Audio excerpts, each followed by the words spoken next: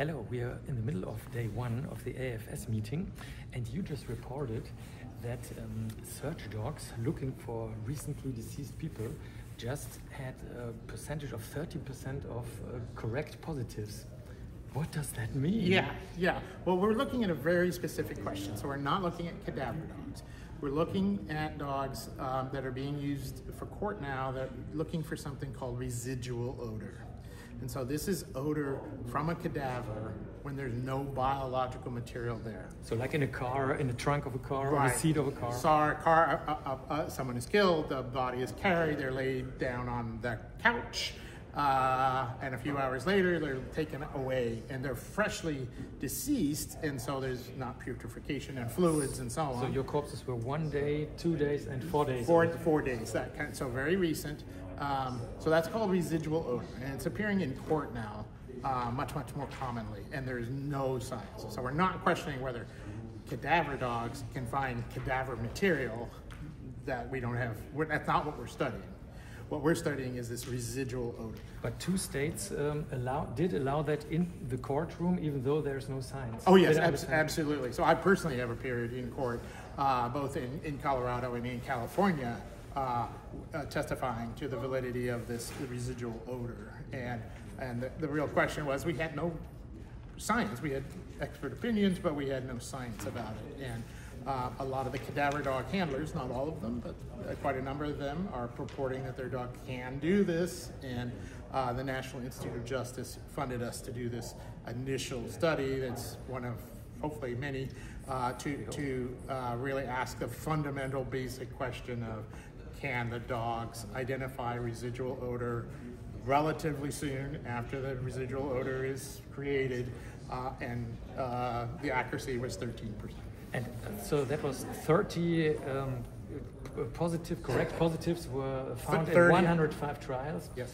And now, so if you would have to give an expert witness statement today, would you trust the residual odor? No. Now I can quite clearly say, with a soon scientific paper or report here at this conference, the science to say no, they cannot do that. That is not good. Solidly, it's not just my opinion as an expert on what I think dogs can and can't do, and the science of the odors and so on, but we have now tested it definitively, and they cannot do it. That the dogs cannot do, but on the side you found 10 substances that are probably good candidates that are very typical for freshly deceased people. Did that surprise you?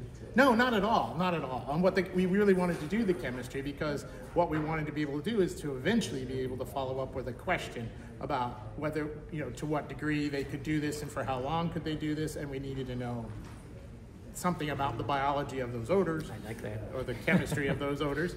But also, if they can't do it, which is what we discovered, now there's a question certainly that comes up, could they be trained to do it?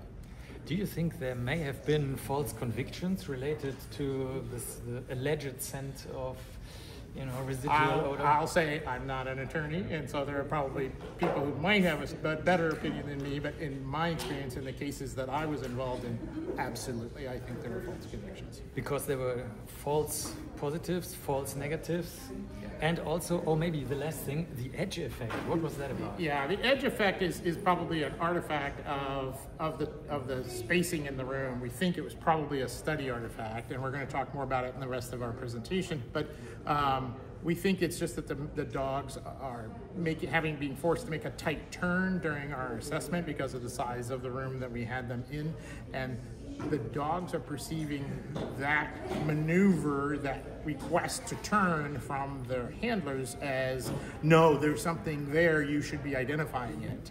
And so some false communication between the handler and the dog. So that's something we're going to continue. We did investigate in our study, and we'll be continuing to investigate. Oh, final thing, just something emotional.